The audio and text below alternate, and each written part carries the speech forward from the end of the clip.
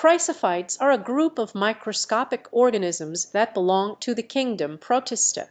They are single-celled and are mostly found in fresh water, but can also exist in marine environments. Chrysophytes are known for their golden brown color, which comes from the pigments in their chloroplasts. They use these chloroplasts to photosynthesize and produce food. Chrysophytes play an important role in aquatic ecosystems as they are primary producers that contribute to the overall food web.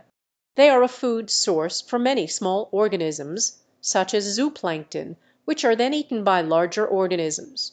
Additionally, chrysophytes are also involved in nutrient cycling as they can take up and release nutrients in the water. One example of a chrysophyte is diatoms, which are enclosed in intricate glass-like shells. These shells can accumulate and form deposits known as diatomaceous earth, which has various industrial uses like filtering and polishing.